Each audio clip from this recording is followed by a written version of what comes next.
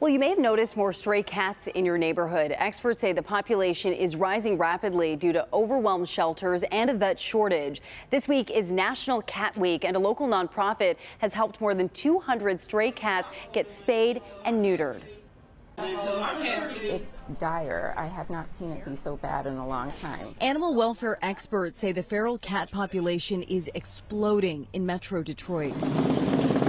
Last week, All About Animals Rescue in Warren was packed with folks bringing in stray cats.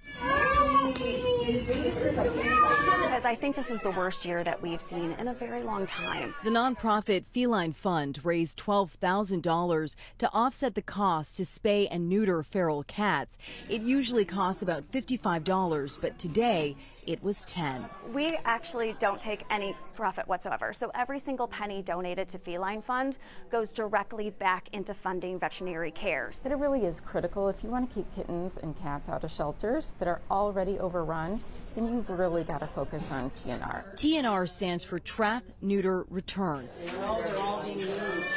Volunteer Veronica Miazga brought in 7 cats for the reduced cost clinic.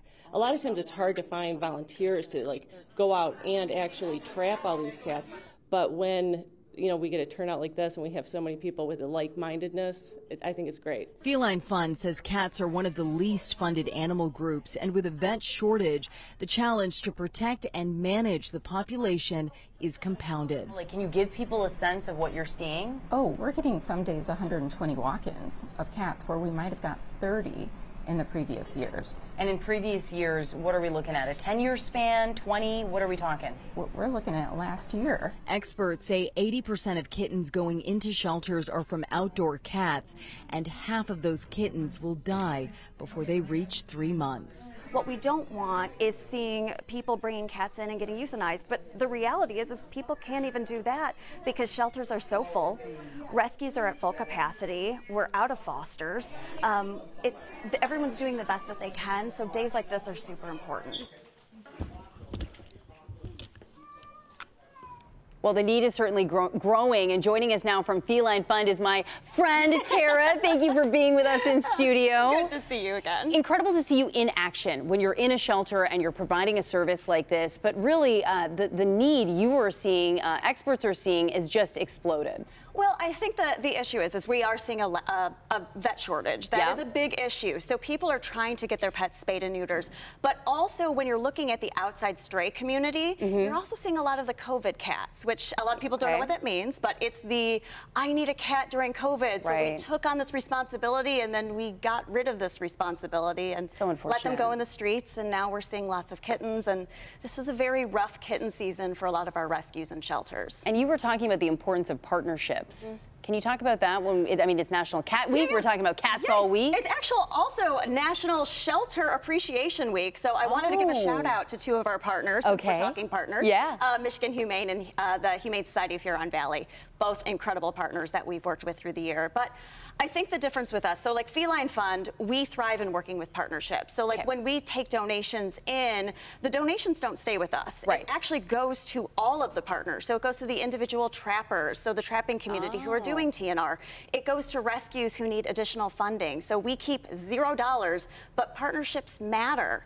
When you're talking about partnerships and somebody may see a stray cat in their neighborhood, how can they get involved when it comes to trapping? So there's a few ways of doing it. So one, you could do the TNR yourself. So actually, if you go to felinefund.org, we actually have a list of how you can take a class. You can do it online. You can go to All About Animals in Warren and take a class. So there's lots of opportunities. There's also trapping communities. So you can research that. We also have that on our website. I did not know that. There's a lot going on. The reality is people always want the cats to live in their homes.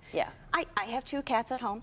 They absolutely live in my home, and I would never let them outside, but cats can survive outside. And when we're seeing these shelters have such an overpopulation problem, you're going to see more animals getting euthanized.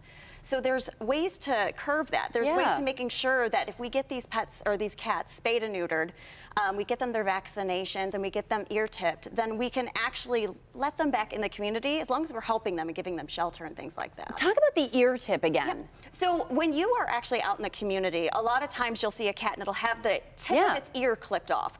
that actually means that cat has already been spayed, it's already been neutered, and to leave it be. This cat is not going to create a population issue. They're not going to have a bunch of kittens, and they are surviving just fine on the streets. That's a great sign to look out for.